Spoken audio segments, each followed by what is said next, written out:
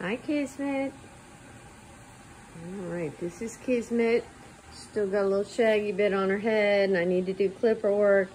She's actually gonna go to her first show this weekend, so in 4 or 5 days, this is gonna be a show dog.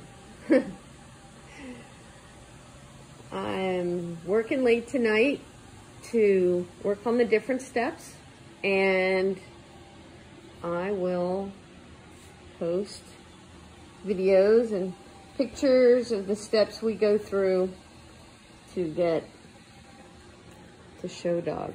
First thing I want to show you real quick though is just like we saw in Sasuke the other day, the really long, the final long layer of hair on the top of the head that we were able to go ahead and take off because there's this layer underneath that finally grew out.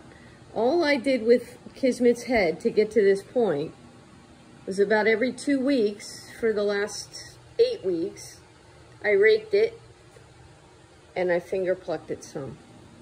So all the time I did a little bit of work, and that's how I get to this nice short but good texture head coat.